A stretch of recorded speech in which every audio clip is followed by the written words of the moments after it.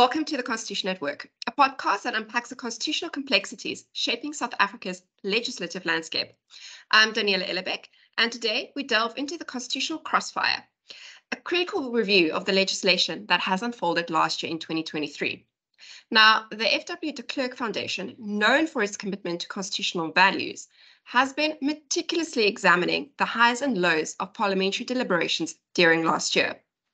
Today, we are joined by the Constitutional Programs team from the FW de Klerk Foundation, specifically Mr. Ismail Joosub, the Foundation's legal officer, to unravel the intricacies of these bills and explore their constitutional implications, how they impact our lives as South Africans, or how they undermine our rights.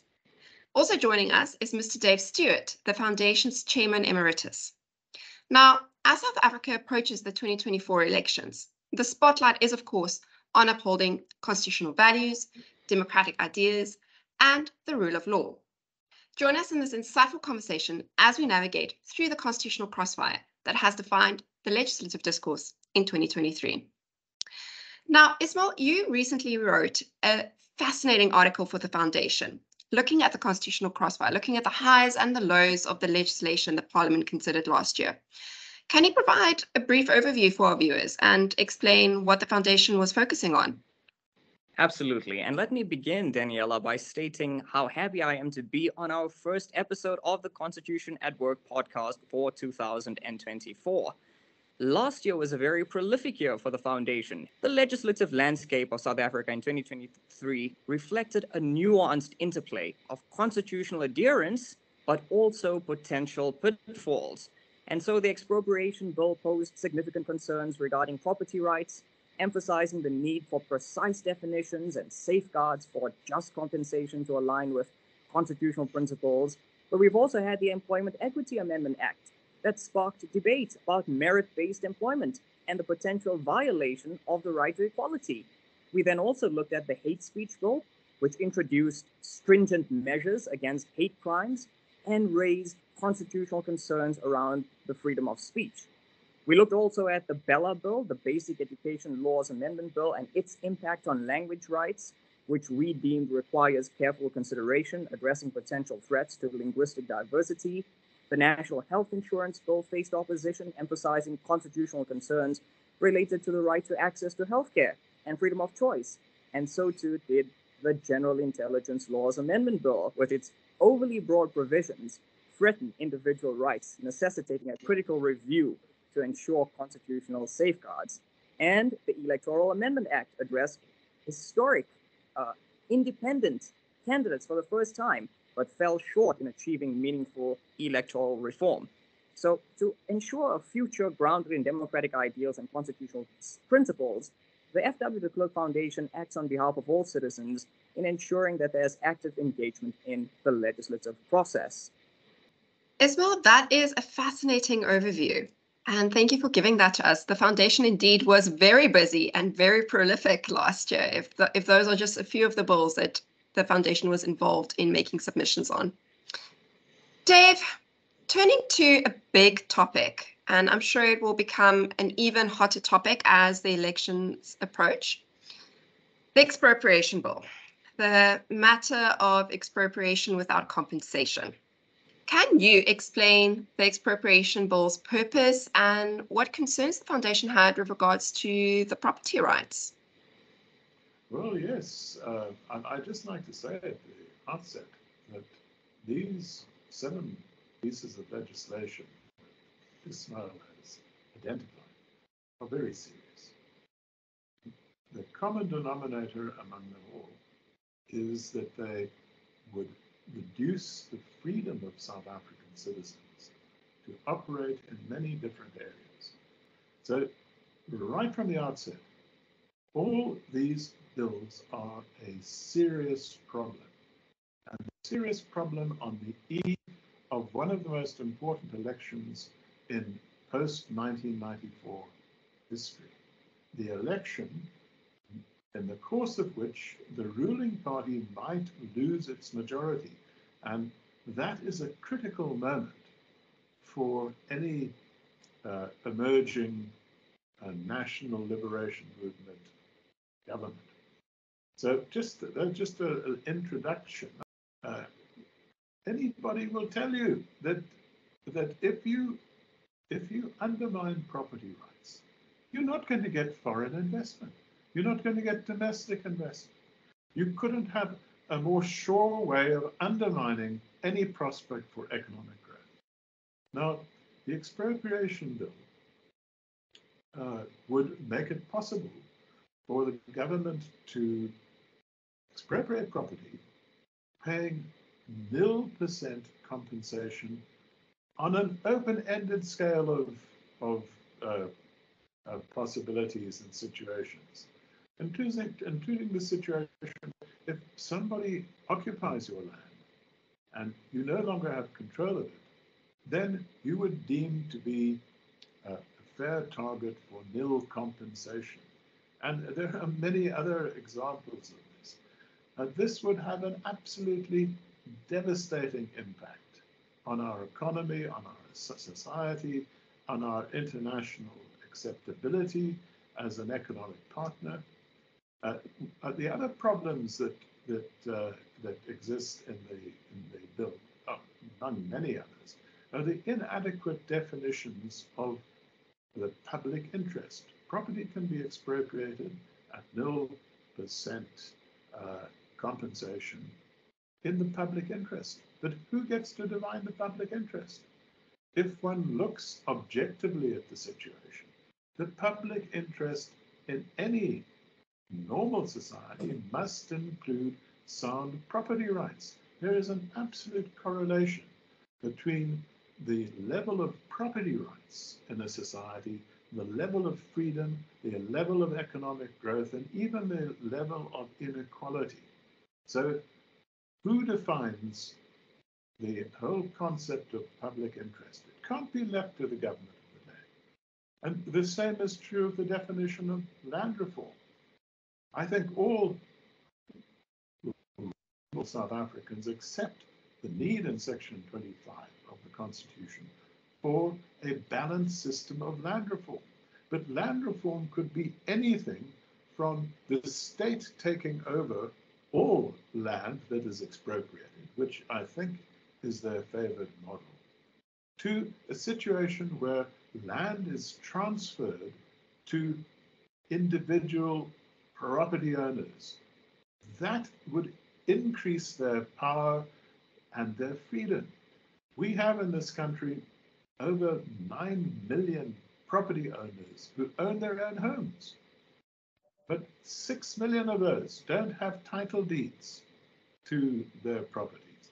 So we're 100% in favor of expanding property rights for all people, but not on the basis of a definition of land reform, which would mean the transfer of power and land to the state. So these, I think, are problems at the heart of our expropriation bill.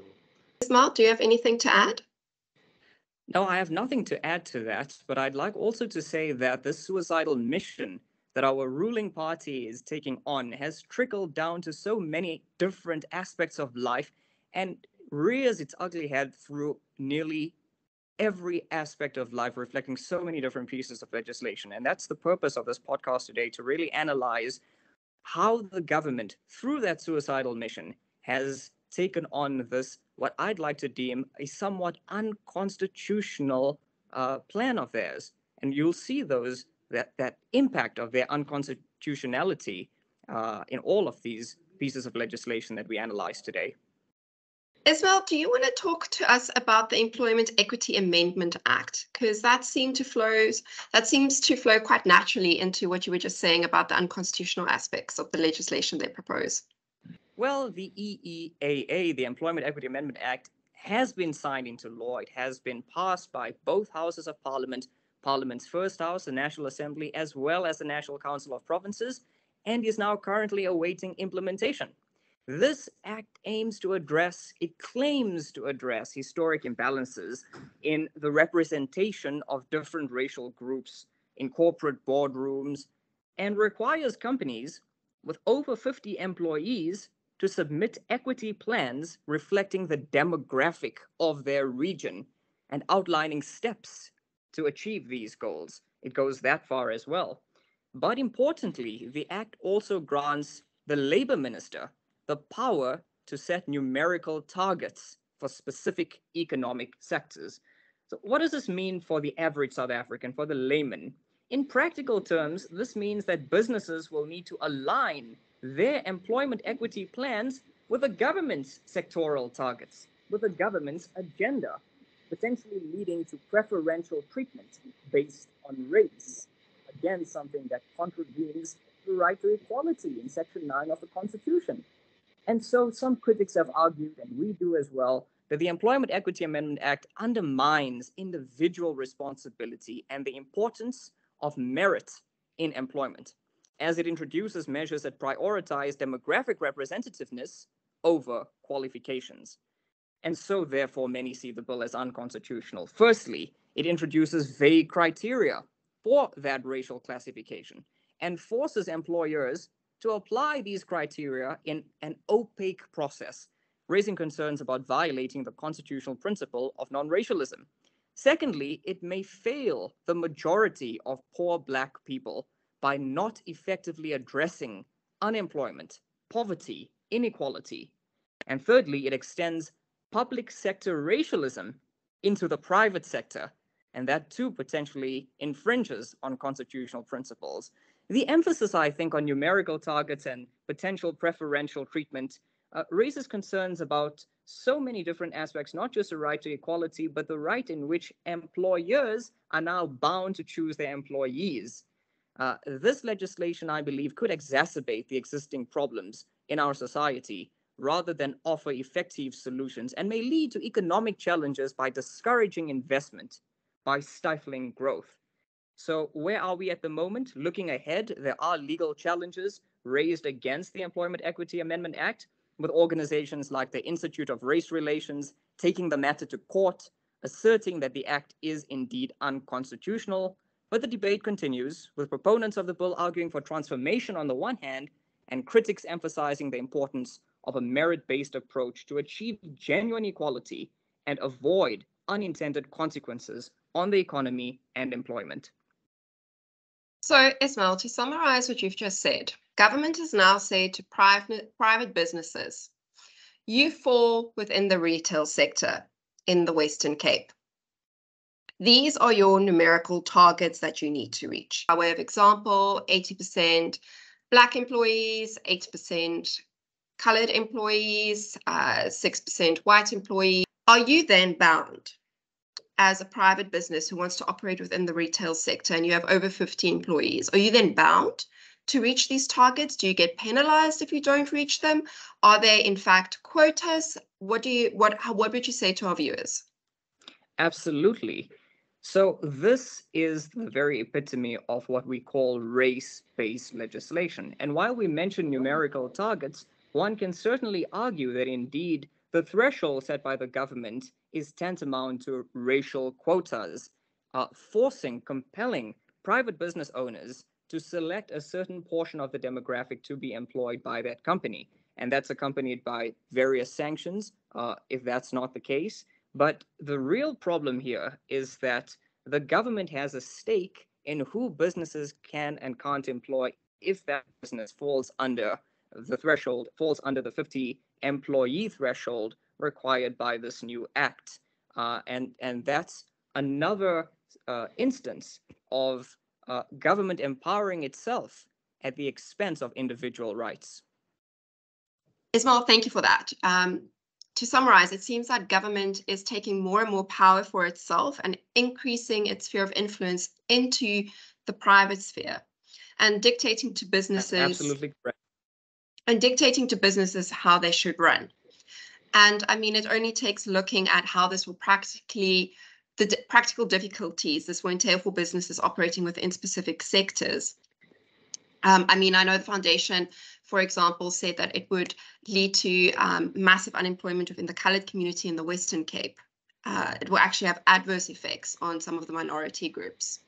Dave, do you have anything to add on the Employment Equity Act and its negative implications for the economy? Because it all sounds wonderful to say, we've got these targets, we want to employ everyone according to racial groups to make sure that people participate in the economy and everyone has a shot.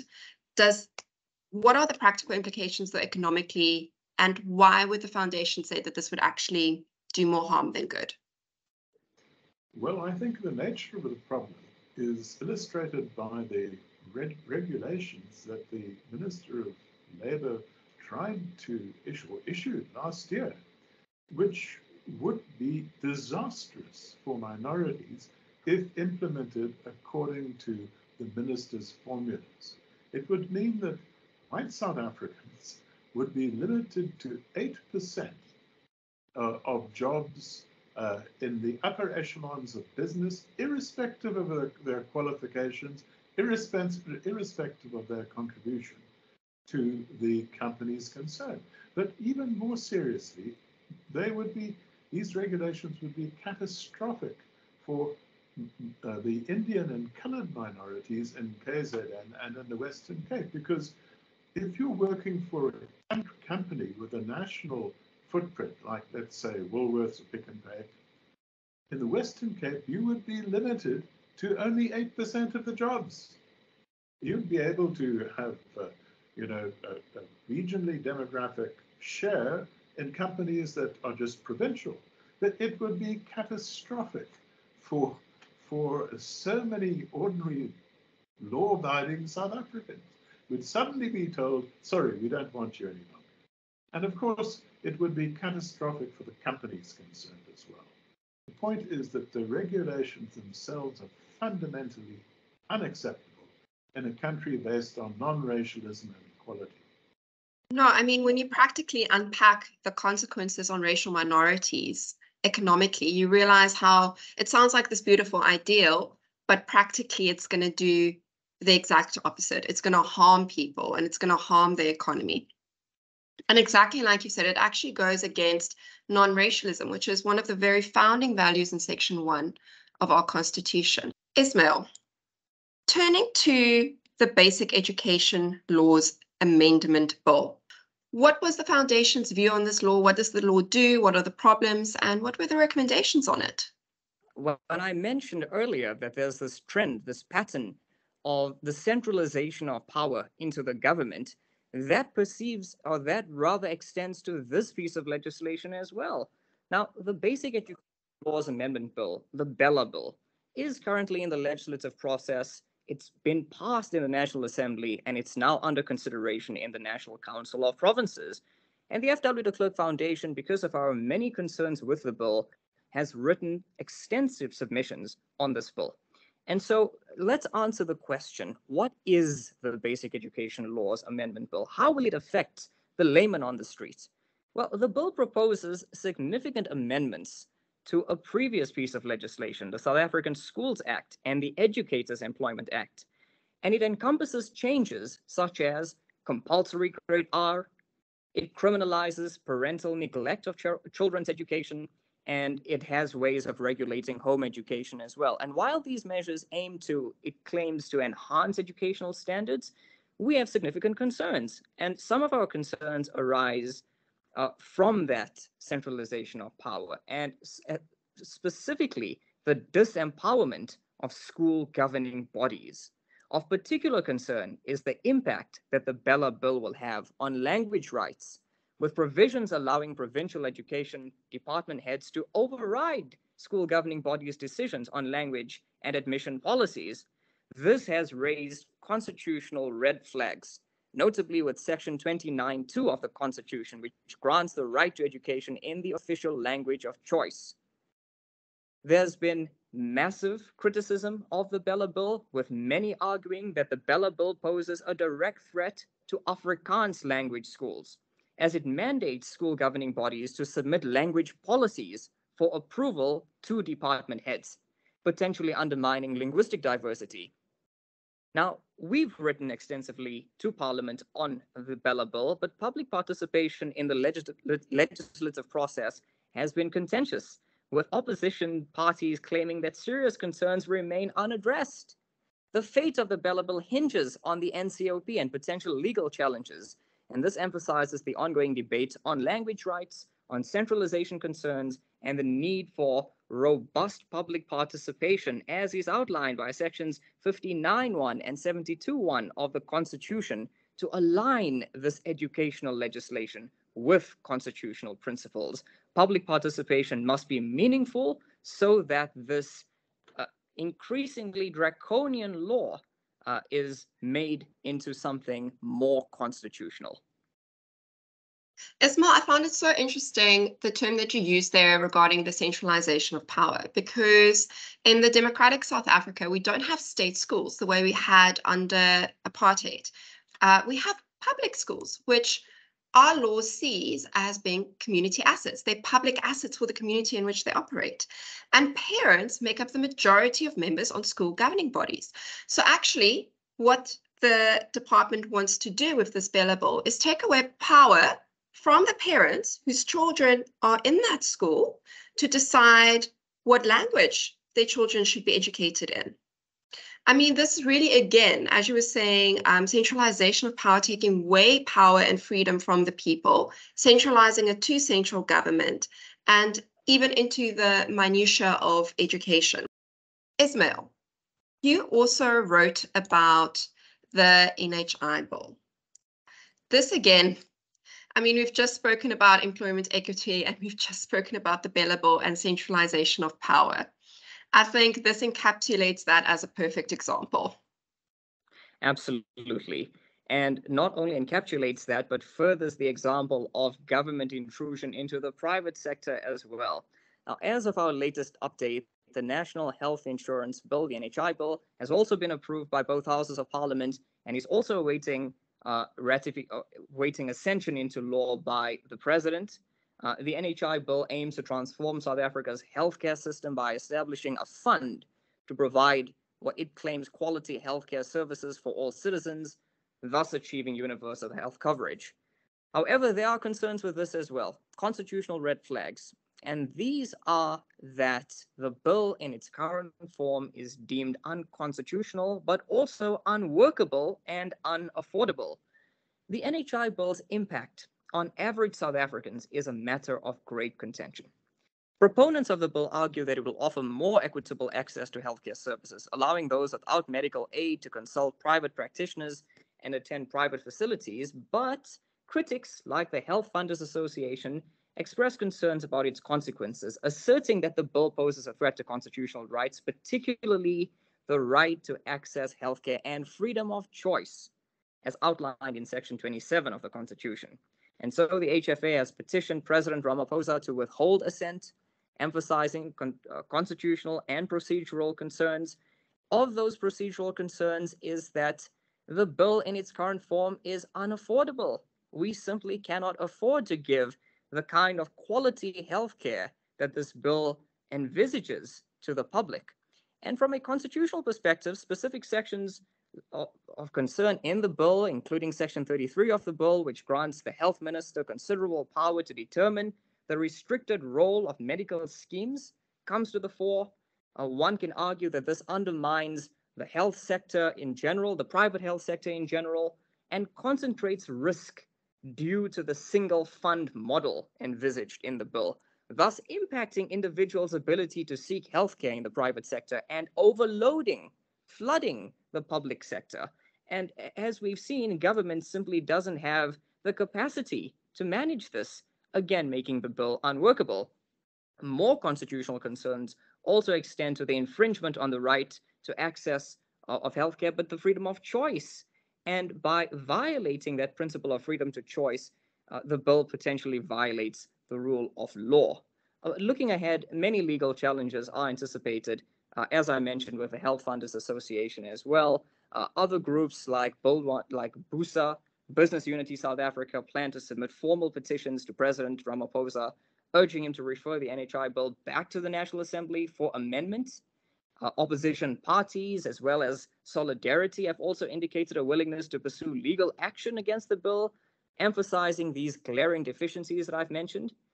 In essence, the NHI bill's journey through the legislative system has sparked intense debate, with concerns primarily situated in the constitutional and procedural spheres. I mean, Ismail, as you were talking, I was just thinking about the fact how one of the founding values of the Constitution is the rule of law, which you also mentioned. Now, the rule of law also means, or one of its aspects is that the government can't act arbitrarily, which means it actually needs to act rationally. So you've got Treasury saying to government, we can't afford this, you can't do this, there's no way we can do this in this country. You've got this beautiful utopian dream, but it's not possible at this point in time with a country in the economic dire straits that we find ourselves in. Dave, is there anything you wish to add? It's the question of the rule of law and rationality. If there was ever a piece of irrational legislation, then it is the NHI. The government has failed to listen to the Treasury. This would cost anywhere between 400 and 700 billion rand a year. That's as much as the country receives in total from income tax. It is unaffordable. And the other really disturbing factor about this is that the government has simply failed to listen to really important stakeholders in the legislative process, as it is required to do. It hasn't listened to the medical schemes. It hasn't listened to the Treasury. And it hasn't listened to the fact that if it were to proceed with this, a very high percentage of existing doctors would emigrate. Now, one cannot get a greater example of irrational legislation than this. And so I really hope that there is a legal challenge and that it is thrown out of the legislative process as it should be. That doesn't mean that we don't need a proper healthcare system. Of course we do, but the first step is to fix the existing public sector and to extend health insurance to people. Absolutely. Dave, I think that beautifully puts it in perspective, because unless you're expecting every single government employee and every single other government expense to suddenly vanish into thin air so that they can afford the NHI, there's absolutely no way they can use the entire income that they get from SARS, collecting income tax from everyone, on this one aspect. The rest of the country, none of their other obligations as a state is suddenly going to evaporate into thin air. And that just puts it into really stark perspective how not just impractical or irrational this is, but how impossible, even with the best intentions, there is absolutely no way they can make this work in the current economy where there's only this amount of income tax that they're getting. Now, Ismail, that takes me to the Electoral Amendment Act, something that I know both you and Dave have a strong interest in. Do you perhaps just want to explain what this act does? And then, Dave, I know you mentioned that this was a missed opportunity, and perhaps you can go into that. Absolutely. So the Electoral Amendment Act presents us really with a constitutional quagmire. The Electoral Amendment Act has been signed into law by the President and recently was upheld as lawful by the Constitutional Court. This legislation has emerged in response to a 2021 Constitutional Court ruling brought forth by the New Nation movement, and essentially that Constitutional Court ruling obligated that there has to be provisions for independent candidates in national and provincial elections. However, the court's decision to set the signature requirement for independent candidates at 1,000, as opposed to 15% of votes needed to win a seat, is a mixed victory, or I'd rather call it a missed opportunity. While it opens the door for independent candidates in the 2024 elections, the votes that these independent candidates get will still lack parity with those cast for political parties. This dilution of the independent vote underscores the Act's missed opportunity for meaningful electoral reform, especially in light of the New Nation movement case, which initially prompted the court's directive. Also, the Act's failure to establish constituencies or adequately address independent candidate participation also perpetuates a lack of accountability, which has also been something that is contrary to the court's original order, in effectively addressing constitutional flaws identified by the court and disregarding proposals such as the Funzel-Slubbert report's mixed system, reflects a lack of political will for comprehensive electoral reform. The Act in its current form compromises, I think, the foundational democratic principle of one person, one vote, as independent candidate votes may carry less weight than votes cast for political party candidates.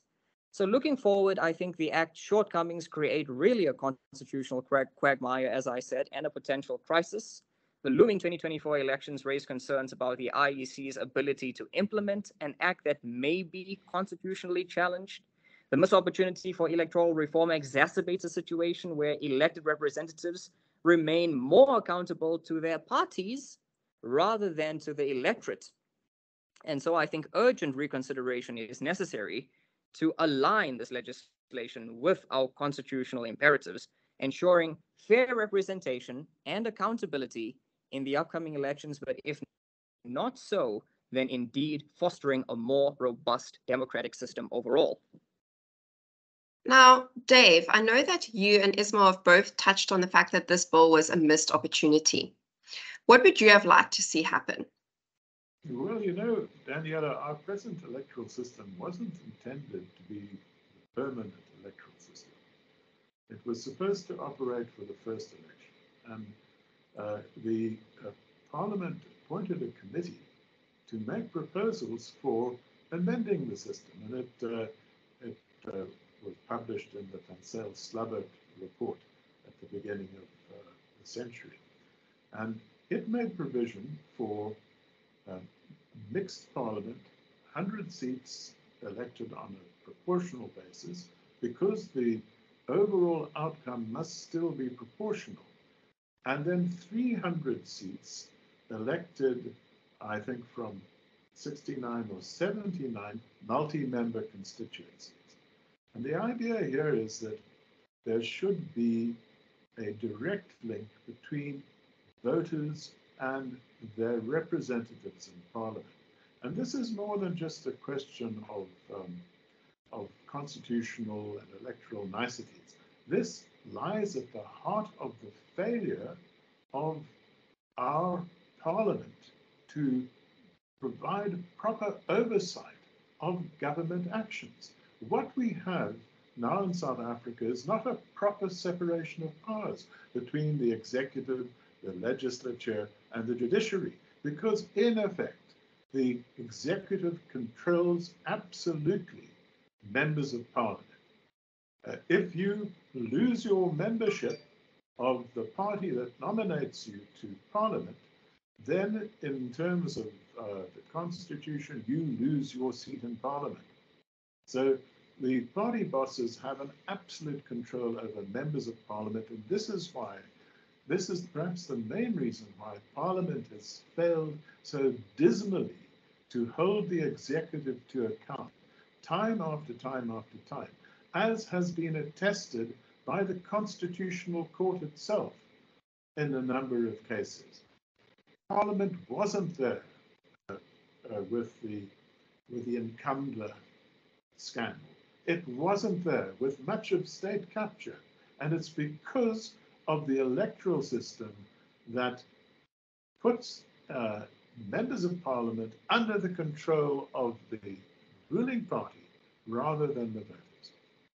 Dave, that is a very sobering perspective when one looks at how our democracy is functioning at the moment. And Ismail, I know one of the things I'm taking out of this discussion is that when one thinks of democracy, one thinks of freedom. One thinks of freedom, one thinks of rights, and one thinks of responsibilities.